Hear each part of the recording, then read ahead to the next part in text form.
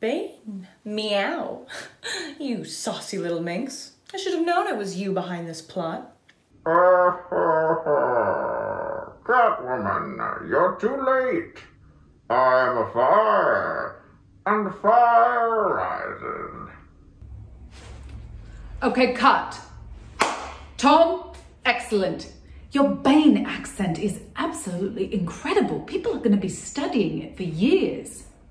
And your Catwoman has never been better. I think we got a winner, people. Stop this. My name is Sarah Connor. I'm from the future.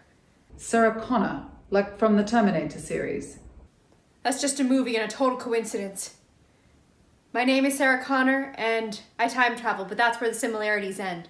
In fact, in my timeline, I invent robots that hunt and murder humans. But none of that's important.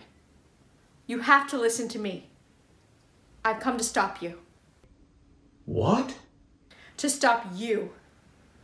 In the future, your Bane accent transcends the Batman universe and takes over all forms of media and entertainment. You mean this voice? Yes. In 2021, Zack Snyder's director's cut of Justice League is such a sensation that it sparks a re-interest in the Nolan Batman trilogy, causing a whole new generation to discover your stupid Bane accent. It's an unstoppable epidemic. A Bane epidemic. That's crazy. Is it? Take a look. It wasn't over. It still isn't over. Mwah. Tomorrow, it can only be better with Wendy's breakfast. Knock at the door.